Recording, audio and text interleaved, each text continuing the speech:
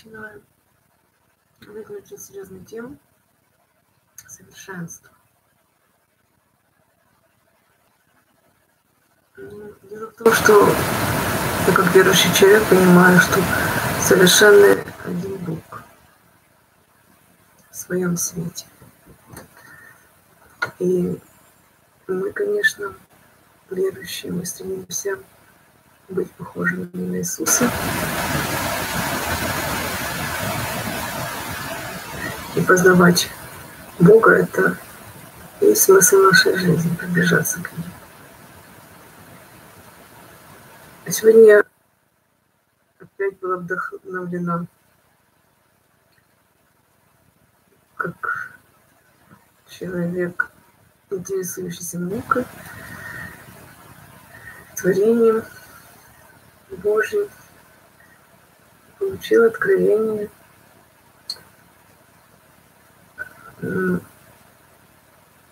размышляя, читая статью, очередную статью, через,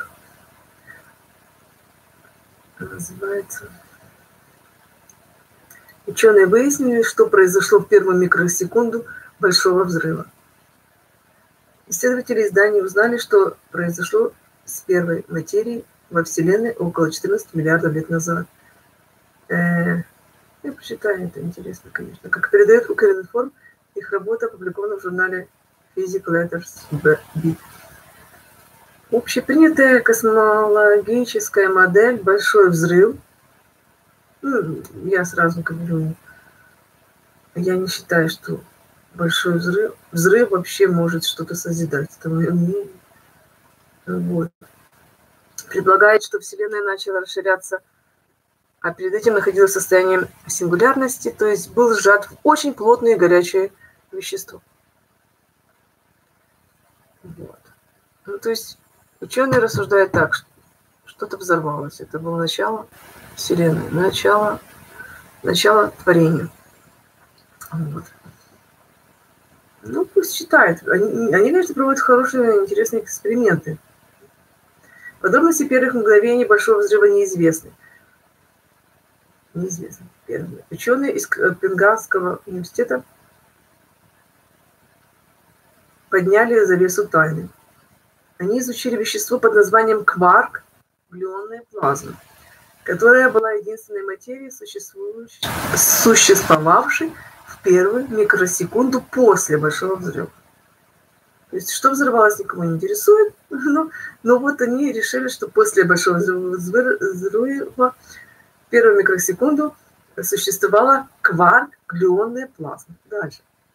Как выяснилось, плазма, состоящая из кварка и глюона, сначала была разделена горячим расширением Вселенной. А затем часть кварка превратилась в класс частиц под названием адроны.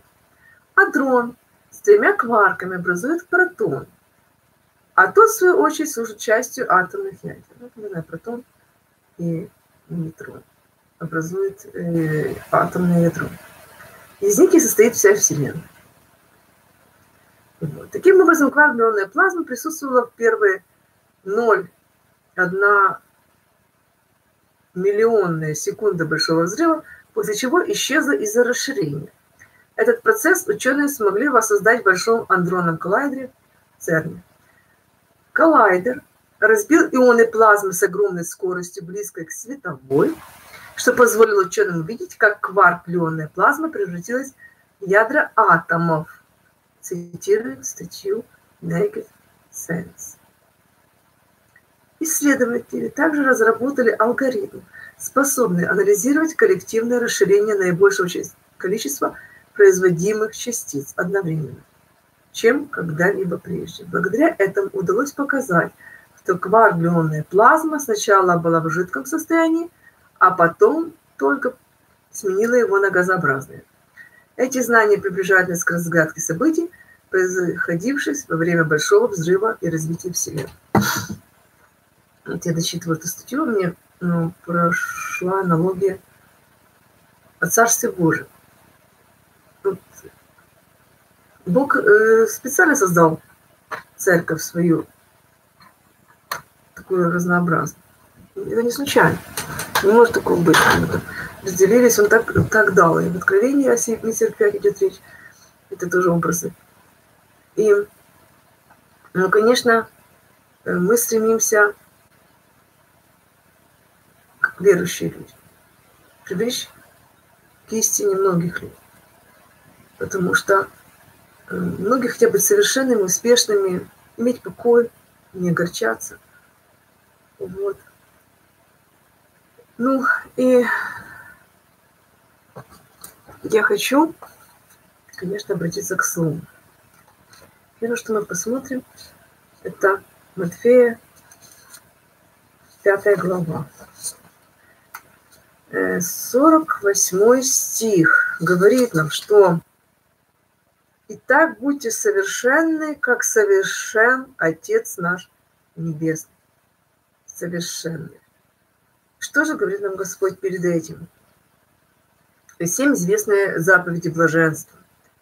Блаженны нищие духом, блаженны плачущие, блаженны кроткие, блаженны алчущие, жаждущие правды, блаженны милостивы, блаженны чистые сердцем, блаженны миротворцы, блаженны изгнанные за правду и так далее.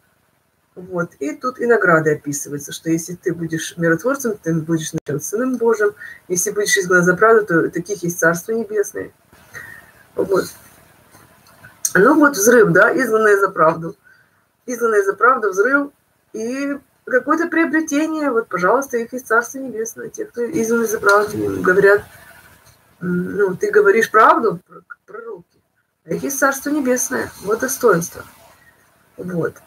Ну, и Царство Небесное, вот если Царство Небесное, как оно образуется? Как можно найти? Как можно создать Царство Небесное на земле? Написано, что Царство Небесное внутри нас есть. То есть это моя личная проблема, приблизиться к Богу. Это мое действие, это мое движение. Я должна искать Бога. Вот. Могу ли я научить людей? Только всех желающих. То есть если у человека нету желания быть светлым, вообще, по сути, достучаться сложно. Вот. Ну, а если человек желает быть успешным, и повод к успешности для него это, допустим, это некоторые люди и в служении Богу тоже ищут успеха. И зачастую такого финансового, вот это все, это как я считаю, что это уже теория. Потому что благочестие не служит для прибытка. Но разве только для служения Богу, если распространять Евангелие. Да. И, ну вот последние стихи Матфея, 5 глава. Вы слышали, что сказано: люби ближнего твоего и ненавидь врага твоего. А я говорю вам: любите врагов ваших, благословляйте проклинающих вас, благотворите ненавидящим вас и молитесь за обижающих вас, гонящихся вас. Да будете сынами Отца вашего Небесного, ибо Он повелевает солнцу своему восходить над злыми и добрыми и посылает дождь на праведных и неправедных. Ибо если вы будете любить любящих вас, какая вам награда? Не то же ли делают и мытари? А если вы приветствуете только братьев ваших, что особенного делаете? Не так же ли поступают язычники? И вот и последний стих. Итак, будьте совершенны, как совершен Отец наш Небесный. Но я, конечно, все-таки обращаюсь сейчас от важных слов. Я говорю, что это уже наступило последнее время. Царство Небесное здесь, на земле. И у нас уже начинаются немножко другие отношения. Вот, я считаю, что... Давайте дальше послушаем. Теперь будет 19 глава, 21 стих. Иисус сказал ему, кому? Всем известно, как подошел к Иисусу юноша и говорит: скажи мне, что мне нужно делать, чтобы войти в жизнь вечную, иметь жизнь вечную? Иисус сказал ему: если хочешь быть совершенным, То есть Иисус ему сказал: соблюдай заповеди. Он говорит, что я это все делаю от рождения. То есть, ну вот, а тут говорит, от юности своей сохранил это все.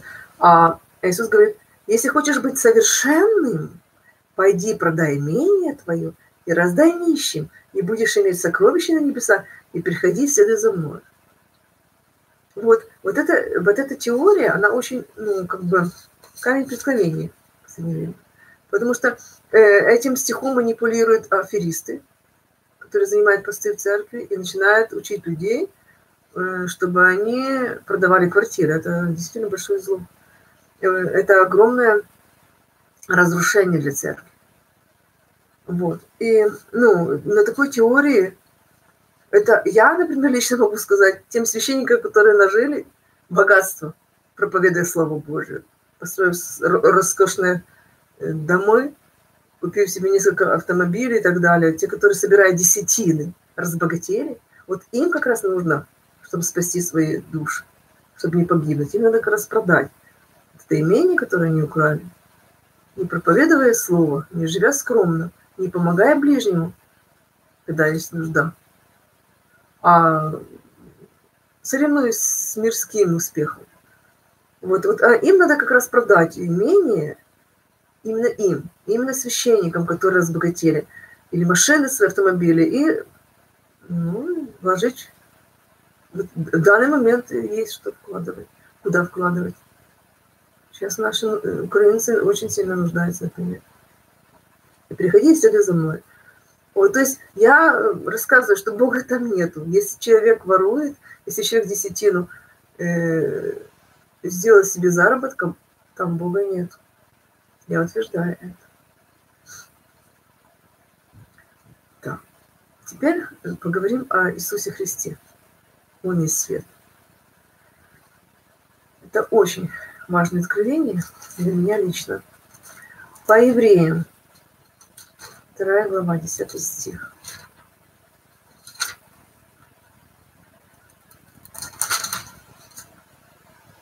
Ибо надлежало, чтобы тот, для которого все и от которого все, приводящего многих сынов в славу, вождя спасения, их совершил через страдания. То есть, ибо надлежало, чтобы тот, для которого все и от которого все, приводящего многих сынов в славу, вождя спасения их, совершил через страдания. Ибо освящающие, освящаемые все от единого. Поэтому он не стыдится называть их братьями, говоря: возвещу имя Твое, братья моим, посреди церкви воспою Тебя. Значит, а перед этим тоже 9 стих важно. Мы видим, что за претерпение смерти увенчан славой и честью Иисус, который немного был унижен перед ангелами, дабы ему, по благодати Божией, вкусить смерть за всех. По благодати Божией вкусить смерть за всех. И все-таки вот совершенство происходит через страдания. Это важное слово. Совершил через страдания. Спасение совершил. И дальше 5 глава, 9 стих. И совершившись, сделался для всех послушных ему виновником спасения вечного. Иисус совершившись. А перед этим 8 стих. Хотя он и сын, однако страданиями навык послушания. То есть верующие люди, которые служат Богу, которые познали жертву Иисуса, они не ропщут в страданиях. Они благодарят Бога за страдания. Потому что Бог совершает. Он Сына совершал через страдания. Сына Иисуса Христа Он совершал через страдания. Да? Хотя Он и Сын, однако страданиями навык послушания. Мы не имеем права роптать, потому что Сын страдал. Был наречен от Бога первосвященником по чину Мелхиседека.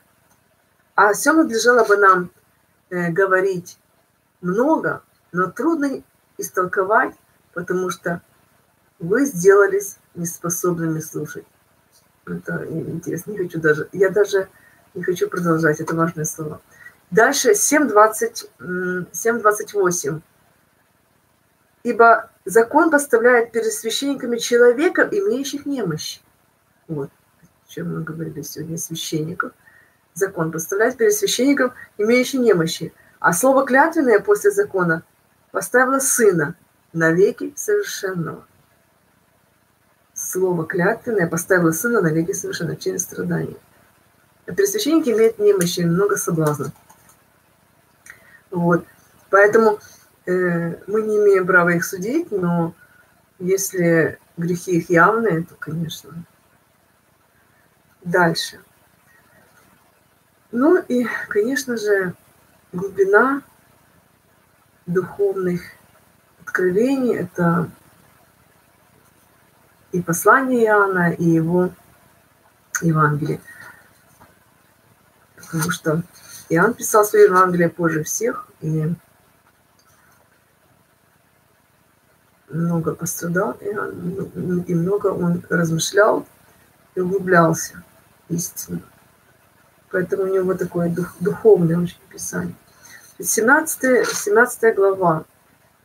Начну читать сначала. «После сих слов возвел очи свои Иисус на небо и сказал: Отче, пришел час, прославь Сына Твоего, да и Сын Твой прославит Тебя. Так как Ты дал Ему власть над всякой плотью, да всему, что Ты дал Ему, даст Он жизнь вечную. Сия же есть жизнь вечная, да знает Тебя, единого истинного Бога, и посланного Тобою за Христа. Я прославил Тебя на земле, совершил дело, которое Ты поручил мне исполнять». Вот это совершенство, когда святые Божьи люди совершают дело, которое Бог поручил им исполнять. Вот пример для нас. «И ныне прославь меня Ты, Отче, у Тебя самого славы, которую я имел у Тебя прежде бытия мира». Вот. Ну и важный стих здесь, это 13. «Ныне же я к Тебе, ныне же к Тебе иду, и сию говорю в мире, чтобы они имели в себе радость мою совершенную». В этом тоже совершенство. Радость должна быть совершенная. Потому что люди злые радуются, унижая кого-то. Получают удовольствие от того, чтобы над кем-то посмеяться. Выделить кого-то там, белую ворону какую-то там, унизить. Допустим. Многие верующие страдают из-за этого, веру сложно. Их оскорбляют, их обижают, считают ненормальными. Вот. Потому что Бог нас призывает быть светом,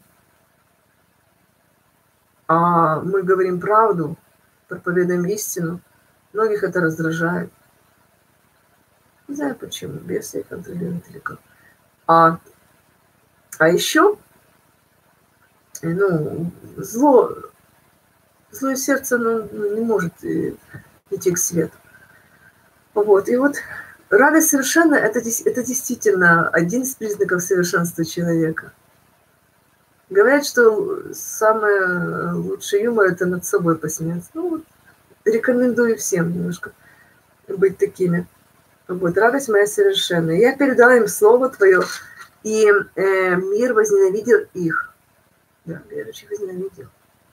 Это история 2000-летней давности, когда просто христиан убивали, просто уничтожали разными способами, страшными мучительными способами.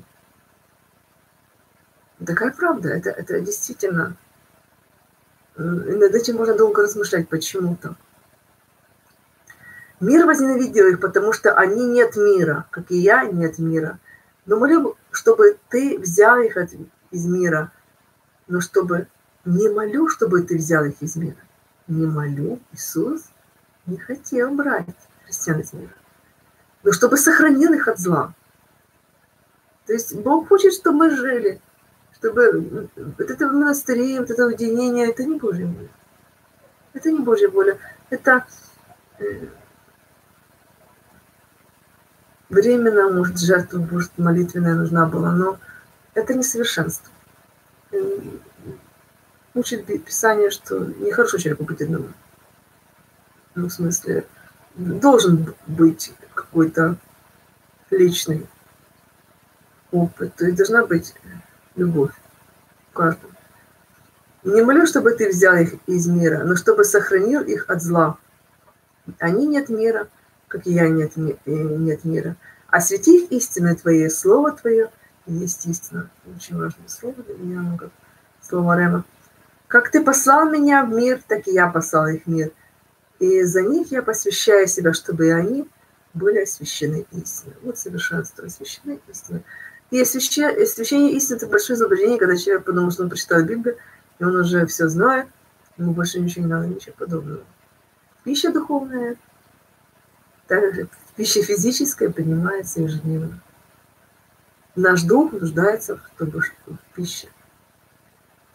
Не о них же только молю, но и о верующих меня по слову их. Да будет все едино, как Ты, Отче. Тут в этом тоже совершенство, чтобы все было едино. Как Ты, Отче, во мне, и я в Тебе, так и они да будут в нас едино. Да уверует мир, что Ты послал меня. И слава, которую Ты дал мне, я дал им, да будет едино, как мы едины. Я в них, и Ты во мне, да будут совершенны воедино. И да познает мир, что Ты послал меня и возлюбил их, как возлюбил меня. Отче, которых Ты дал мне, хочу, чтобы там, где я, и они были во мне, да видят славу мою, которую Ты дал мне, потому что возлюбил меня прежде основания мира. Отче праведный, и мир Тебя не познал, а я познал Тебя, и все познали, что Ты послал меня. И я открыл им имя Твое, и открою. Да любовь, которую Ты возлюбил меня, в них будет и я в них. Ну вот признаки совершенства. Это любовь. Совершенная любовь. Агапа, как греческое название. Ну, еще раз нужно обратить внимание на 23 стих в 17 главе от Иоанна. «Я в них, и Ты во мне, да будут совершенны воедино. И да познает мир, что Ты послал меня, и возлюбил их, как возлюбил меня». Ну вот. Совершенство заключается в единстве. И когда в церкви благословенные служителя, благословенный народ Божий, то есть так происходит, совершается спасение.